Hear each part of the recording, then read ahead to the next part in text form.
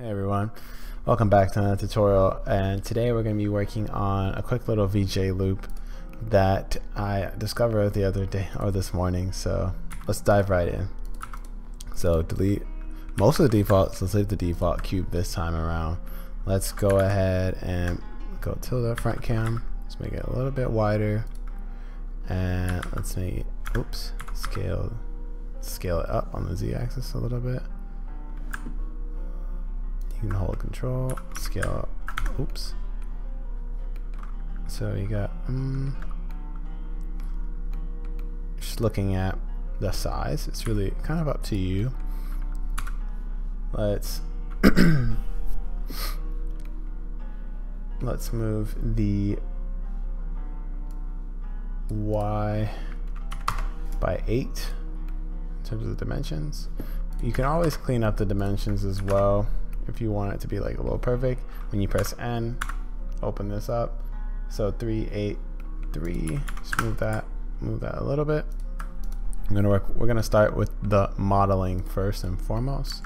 So we're gonna go ahead and delete the two faces on the side. You access edit mode by pressing tab. Do that. Let's go ahead and enter the modifier. Let's first and foremost, let's go ahead and do a simple deform. Let's twist it on the y-axis by around, let's leave it at 45.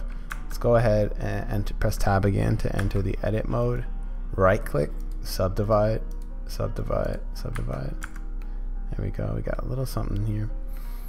Now what we're gonna do is we're gonna also duplicate it, just to make the loop a little bit easier. And when I say duplicate, we're going to go ahead and dive into the modify tab in the mirror.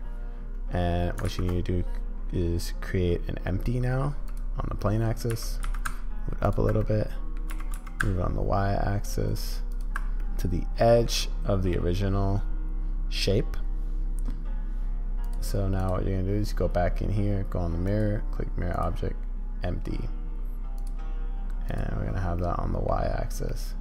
So now you can kind of see we have a completed kind of like loop thing here. It's a bit longer than before, but it's 16 meters.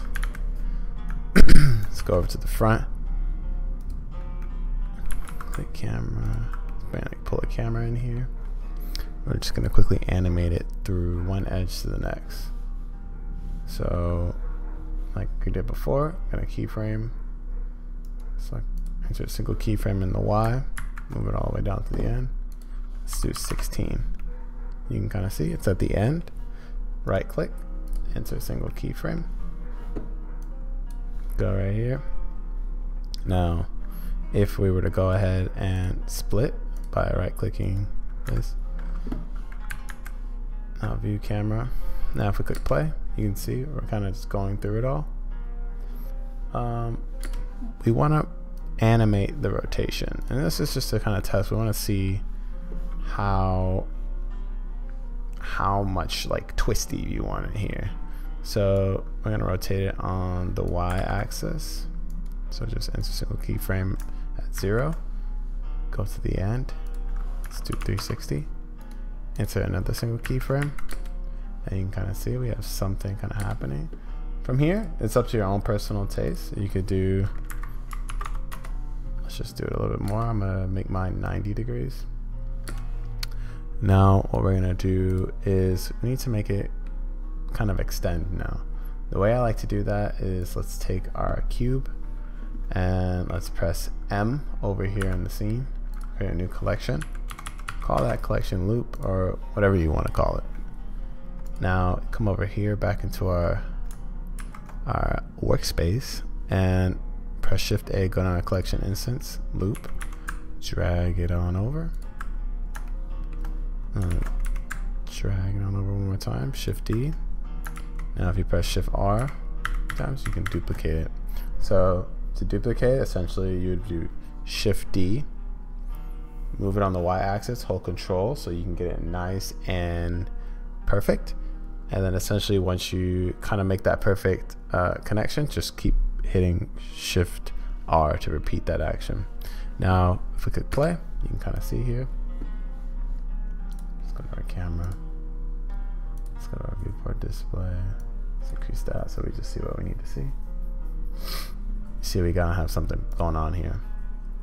So the second part is the lights and the material. So we're gonna mess around and make this thing start looking nice, because if you go to rendered, look at it, it's dark. So for the rendering, so we see it nice and nice, go ahead and click this render properties, ambient occlusion, bloom, screen space reflections, and let's rock with that for now. Go over to the environment settings, let's tune it down. Now it's getting kind of dark in here, so I would say let's start dropping some lights into there. So press Shift A, you get a little point light. Let's just make this a little bit smaller so you can see what I'm doing here. Let's move that point light up into the center, and we're just gonna drag it in a little bit, and we're just gonna kind of eyeball it now. Just move them around. Then you could just Shift R like I did last time to repeat. You only need about 6 lights.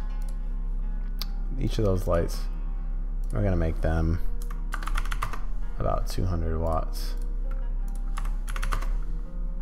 It's gonna be really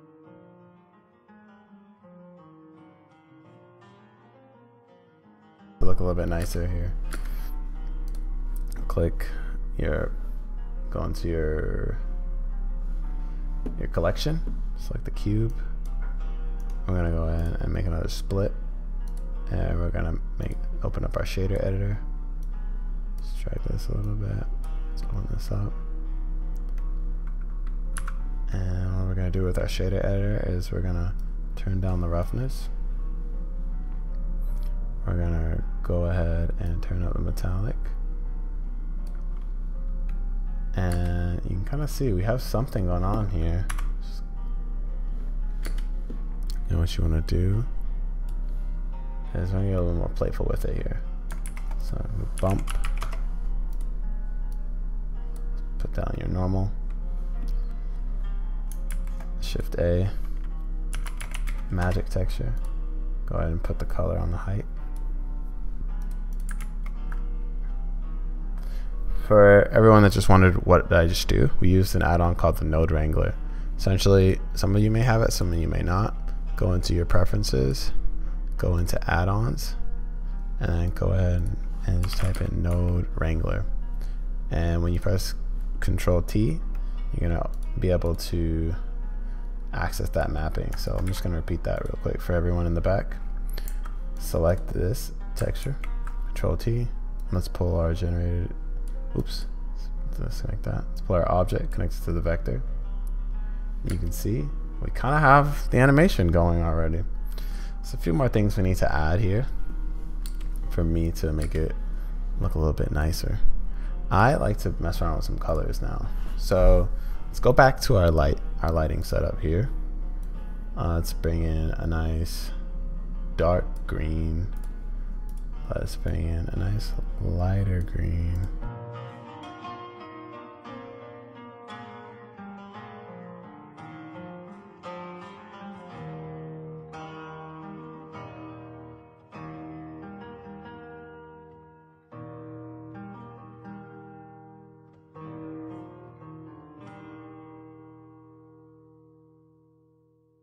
Red at the back. And if you click play, we have our camera going through our lights. You may wonder, because they're not the same color, the loop was not going to loop. Now pay very close attention here. I'm going to show you a little trick.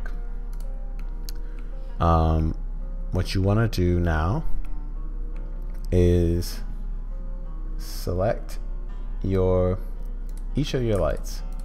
So you hold down Control and click, select the camera last. That's a very important part. You want to select that camera last. You don't want to skip that step. Press Control P, set parent to object. And what this will do is it'll make the lights move with the camera. Thus, when the loop ends, it starts like this and it ends exactly the same way. But you still get the lights kind of moving down the tunnel, so it looks interesting. And you can kind of see we have something going on here. And honestly, from this point, if you're eager to render it, you can. I'm going to show you a little bit of extra stuff, a secret sauce. You can bring in a little bit of focal depth of field to make it, so I like to test it out. So you can just set it to 0, just kind of drag it on in until you get something nice. If you want to see the center, you can. I like to make the close one focus. From here, go to color management. You can start playing around with some contrast levels, really up to you. Make it a little dark. And from there, we pretty much have it. So for anyone that still doesn't know how to really render stuff out yet, you go over here to your, forget the name. You're gonna go ahead and open up encoding. I like to select, put it on high quality, switch it to MPEG-4, and from there you're pretty much good. So I'm gonna go ahead and let that render. Thank you once again for dropping by. If you have any suggestions or tips or tricks, feel free to drop them by in the comments below. See you guys.